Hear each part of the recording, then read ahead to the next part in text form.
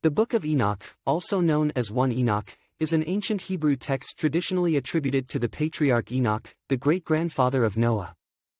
While not included in the official Jewish and Christian biblical canons, it holds significant historical and religious importance.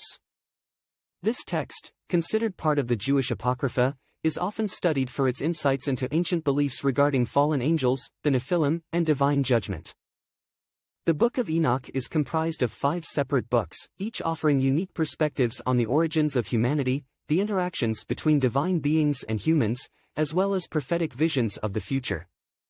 It provides a fascinating glimpse into the religious and mythical beliefs of ancient Hebrew culture.